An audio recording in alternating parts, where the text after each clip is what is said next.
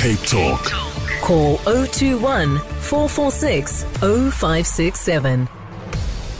Good morning. I'm Crystal Audison standing in for Africa Melusi. I'm on early breakfast at 8. It's 8 minutes to 6. And before we end of the show, we're having a conversation with Melusi Simelane.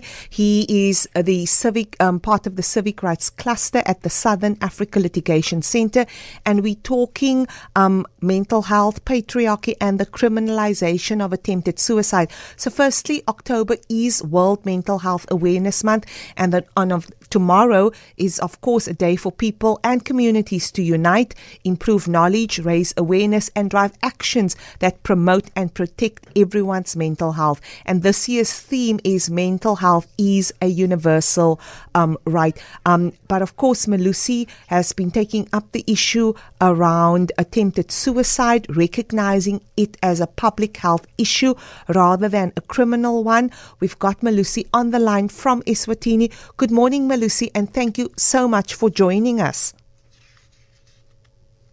Silent, good morning to the listeners. Thank you, Melusi. We will have a bit of a delay. So, Melusi, just in terms of, can you just give us some context around suicide rates in Africa? Crystal, first of all, thank you for allowing us to talk about this fundamentally important issue of mental health. Mental health has become one of the greatest pressure points in terms of development. The World Health Organization says it's fundamental that mental health is taken care of and it's prioritized because it's one of the biggest players in ensuring that there is sustainable development, which is why it's actually part of SDG 3, which is good health and well-being. And we have the 2023 World Review report, actually, which puts 6 of our African countries at the very top. And I'm talking about Eswatini, Swaziland, Malawi, Zimbabwe, and Lesotho. And these are countries with the leading reports of attempted suicide, which shows that there is a great deal that needs to be taken care of when it comes to mental health. This means investing in the healthcare systems that will actually prioritize and include mental health and ensuring that our citizens are being taken care of. For that context, Melusi. But of course, there's also a legal perspective because we know that there's different legal approaches in different African countries towards attempted suicide, some actually moving away from criminalization and others actually retaining it as a crime. Could you give us some analysis around which countries doing what and what's happening in our region especially? There's this unfortunate colonial era of criminalizing attempted suicide, and you can imagine it comes from the British colonial rule, which unfortunately the British themselves have actually moved past this. And we are seeing countries like Lesotho, Ghana, and Rwanda who have recently decriminalized attempted suicide, but unfortunately it still remains a crime in countries like the Gambia, in Kenya, in Somalia, in South Sudan, in Tanzania, in Malawi, Nigeria. But we are happy that as the Southern Africa Litigation Center, we are supporting a group in Kenya who are actually petitioning the Constitutional Court to ensure that they decriminalize attempted suicide, because we cannot look at attempted suicide as a criminal matter. We need to start looking at it as a public health issue so that we ensure that people are being taken care of. Melusi, I'm really still shocked that it's still on the statute books in Kenya and Nigeria, Malawi and Tanzania. It's just absolutely shocking, and it's good to hear that the litigation centre is taking up and assisting some countries.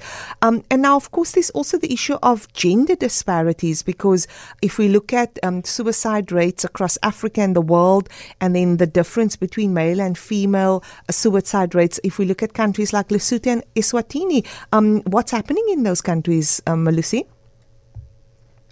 It's really sad when you let's look at Lesotho, for instance. In Lesotho, it's reported on the World Population Review that 72 out of 100,000 people have attempted suicide. But if you then break it down between male and female, the male, they're about 120, but the female is only about 30. But now when you look at these issues, it talks to how comfortable and easy it might be for women to want to seek mental health care and actually go to hospital, talk to someone, talk to therapists. But for the man, it becomes a problem. And what we are seeing socially is the problem of Patrick. What we're seeing is this old mantra of men don't cry, men are supposed to be strong. And this, as a result, pushes a lot of men to want to attempt suicide and perhaps sometimes succeed because they are afraid of coming out and being vulnerable and talking about their feelings, which we need to, as a country, invest more in ensuring that men can understand that it's okay to speak about your feelings and it's okay to take care of your mental health, because it's costing us a lot. It's not just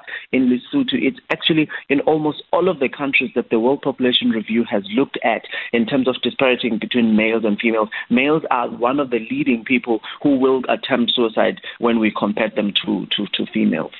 Melusi, and of course, I mean, with the socio-economic situation in our countries really dire. I mean, I was in Eswatini last week, and just food insecurity, you know, people having one meal a day, and just the pressure on there's no work. It's really, I think, also impacting on people's mental health. And if you can't support yourself, I mean, here in South Africa, we saw in the Eastern Cape a mother, not only killing her children, but also killing herself, because we do see that poverty, inequality, and that just survival is really impacting on people's health. Now, earlier, Melusi, you mentioned public health and that there needs to be much more investment. Are you seeing some investment in this issue regarding the public health system? And what would the Southern Africa Litigation Centre take up as a public health issue? I think the first thing that as a litigation center we're looking into is the conversation around decriminalizing attempted suicide, because that is only just one of the first steps in ensuring that as a country, as a continent, as a region, perhaps we start paying more attention to attempted suicide as a cry for help, not as a crime itself. So tomorrow, for instance, we're having a webinar where we'll be discussing how do we move around decriminalizing. But of course, we cannot work on this on a legal perspective alone. This is a public health issue, as we've already mentioned, which means that stakeholders need to come to the playing field. The government needs to come to the playing field. Families and almost everyone in society needs to come together so that we discuss how we contribute towards building a healthcare system that is inclusive of mental health. Because it's not perhaps only an issue of the state investing resources, it's also an issue of society welcoming the conversation around taking care of one's mental health so that we can build a society that thrives. Thank you so much. And that was Melusi Simelane. He's from the Southern Africa Litigation Centre, discussing suicide and mental health in Africa.